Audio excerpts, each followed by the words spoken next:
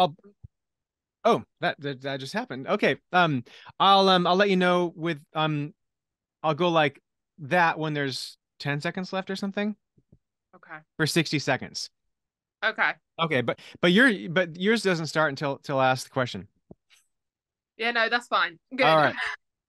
All right. Thanks, Emma, the hydro vet nurse, for logging in here. And so I've got a few questions here. I mean, a lot of dogs have arthritis, like of the knees and the hips and the elbows, and we always talk about things like weight loss and dietary supplements and maybe pain relief.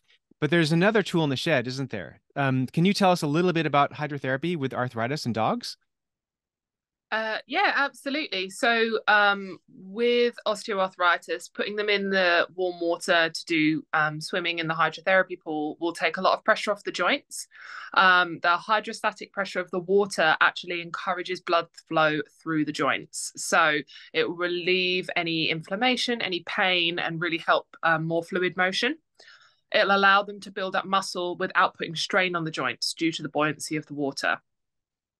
So it can be really soothing for them, really beneficial, and just help strengthen the joints and soothe the pain at the same time. So kind of like the water like even compresses the blood vessels. Is that what you mean by the hydrostatic pressure?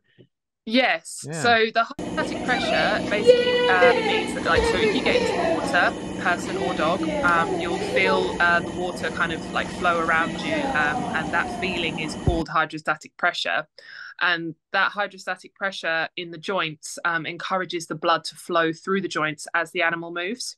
Hmm. So it basically creates a really nice fluid, weightless motion that allows those dogs to exercise freely. And the warm water increases blood flow to relieve pain in the joints and also promote healing as well.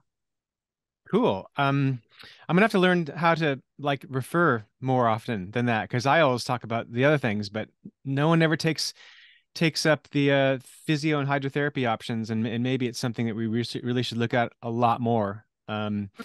So like, have you found any particular condition that's common that it really works with?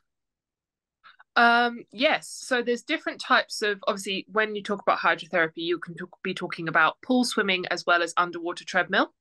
So the dogs we will often see in the underwater treadmill are your miniature dachshunds and French bulldogs because they can be quite prone to a disease called intervertebral disc disease, so or IVDD.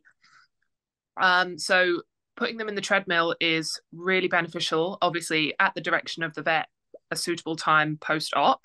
Putting them in the treadmill gives proprioceptive stimulation from the treadmill belt. So we can control the level of the water, we can control the speed of the treadmill. It's a really controlled environment. And when they're walking on the belt, that proprioceptive stim from the rubber matting on the belt Hmm. will encourage the proprioception in the feet So it and helps them to find the feet more a bit more quicker. yeah, yeah, and stimulate the nerves as well. So it will help encourage nerve regrowth Oh wow. uh, and also build muscle, core muscle, and all of the core muscles will link back to them then building strength in their hind limbs.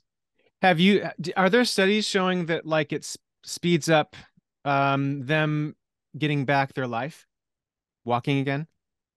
I don't know if there's any specific studies, I'll be honest, but I personally have seen a few cases where we've had dogs that have been paraplegic or quadriplegic even, and we've had them in the underwater treadmill having therapy. Obviously, it's been combined with physio, it's been combined with, a combination of therapies. We'll also incorporate laser therapy as well. And we're talking kind of 6 weeks of therapy, at least once or twice a week, and we're already starting to see improvement. It's a long road, so Hmm. it's never going to kind of magically fix itself. Every dog is different, basically. But after that kind of 6 week period, we're already seeing improvements in those dogs with that condition from using the underwater treadmill therapy. It's really quite amazing. That's awesome. Thanks. That's a nice one to capture there. Um, let's see. I'm going to reset that.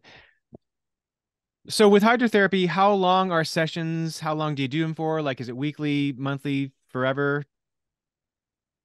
Again, so it can really vary according to the dog and the condition. Whenever I was doing hydro, the sessions would usually be about 30 minutes. So you'd have like 10-minute sort of period of time, 5 minutes, 5 minutes each side to talk to the owner, get the dog ready, discuss any issues, find out how they'd been during the previous week. It's always good to find out how they got on after their previous session as well, because you want to incorporate that into your next session, Mm. depending if they responded to what you did in the previous one. So you have that bit of time either side, but usually it's about 20 minutes total in the pool, doing swimming. And we'll do some massage in there, we'll do some proprioceptive stim, we'll do some range of motion. All those different things are incorporated while they're swimming. And then treadmill sessions, again, about half an hour usually. So as a rule with hydro, it is about a 30-minute session. In terms of how long you're doing the treatment for, we always recommend ideally once a week minimum to get the full benefit. But in terms of how long that you're going to be coming once a week for, it really depends on the dog and the condition. And some dogs would need it weekly, some would need it every other week. Some are going to need lifelong hydrotherapy. There's not necessarily going to be an end date to their condition improving. It can be kind of a management sort of phase. Kind of like with people.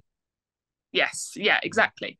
But then some dogs we will set like a goal. So that's also really beneficial, as we'll do like in 1 month, we want to be at this stage. Mm-hmm. In the next month, we want to be at this stage. And I find that really useful for clients as well, because it just helps them have kind of targets in their mind for where we're going to be and what progress we're going to be making. Yeah, to have like measurable targets within timelines makes you feel like it's worth it and you'll continue to go.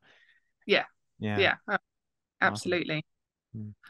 And a quick silly question. Do all dogs know how to swim like naturally?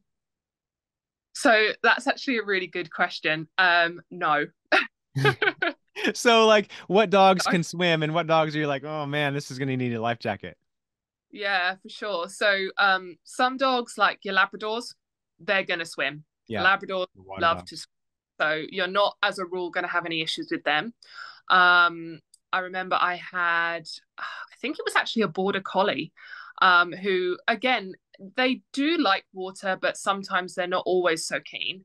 And she really was very unsure. So I had to like essentially give her swimming lessons for like the first couple of sessions and be like, no, you can swim. It's fine. You can do it. And then once she'd done it a couple of times, she was feeling a lot more confident. And then after that, she absolutely loved it. So again, it really depends on the dog and kind of their confidence levels and how they feel about it. A side note is that when I was working at the hydrotherapy center, as a rule, we wouldn't generally put the brachycephalic breeds in the pool, just because how they're built, kind of physically, with their obviously the facial features and the kind of rounded chest. It can be really difficult for them to find balance and buoyancy in the pool. So do they go forward or back, or how does that like Yeah, so you mean that like the short faced breeds like bulldogs, pugs, boxers, you mean? yeah, Yeah. things like that. So we had a couple that would go in the pool, but they would have kind of additional buoyancy aids just to help them. And it again, they were kind of arthritis management, so it wasn't quite so intense.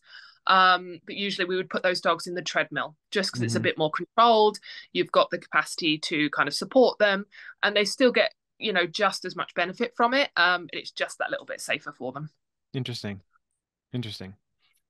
Cool. Uh, um, do small dogs and large dogs swim just as good or bad equally, or do large dogs are they more do they more have a knack for it? No, Because I think mine would like go underwater. I think she would just sink. yeah. She's Oh small. no. So your smaller breeds, again, it really depends. I've known an Irish Wolfhound that goes in the hydrotherapy pool and loves it and swims. And I've also swum little Chihuahuas. So basically, any dog can, in theory, swim and do it. some of them just find it a bit more challenging than others, and according to their condition and just them needing that bit of extra support, that it might just be that they need a bit of extra help when doing that. And it's also really important to get kind of health consent from your vet as well, I will say, before bringing any dog along to hydrotherapy, just because we are, as a hydrotherapist, you're in addition to veterinary treatment. So you're complementing that veterinary care. Yeah. So vet is going to need to examine the dog, examine the condition, and decide whether or not hydrotherapy is appropriate. And then they offer that guidance and consent for you before you take your pet to a hydrotherapy center as well. Awesome. I mean, I must say, as a vet, I don't know I don't know. I'm not sure like why the reasons, like I don't know the contraindications, to be honest. And I think most vets wouldn't know why not. So perhaps we should like educate ourselves a bit more about that. You know what I mean? Yeah, no, 100%. I definitely think knowledge surrounding hydrotherapy is growing. I really coming like it's quite a forward form of therapy, I feel, in the veterinary world at the moment. Unfortunately, myself, I'm not currently practicing as a hydrotherapist. I'm hoping to get back into it at some point. But I'm very, very passionate about the dogs being rehabilitated through hydrotherapy and physiotherapy. Some of the main contraindications would be kind of heart disease, for Yeah. example. Yeah. Any kind of strenuous exercise like that, especially when water's involved, we don't normally recommend it. That would be a contraindication, especially if it's severe heart disease, because obviously there's that increased risk to the patient. So those are the sorts of ones we would then be like, okay, you're going to go and do some land-based physio instead. Yeah. It's So like a stress test, really. yeah, It could yeah, be, yeah. yeah. So just having those different options for the patients. But there is a form of physical therapy that in theory can suit any breed, any dog, any condition. Right. Great. Yeah. Awesome. Thank you. Thank you so much, Emma, for your time today.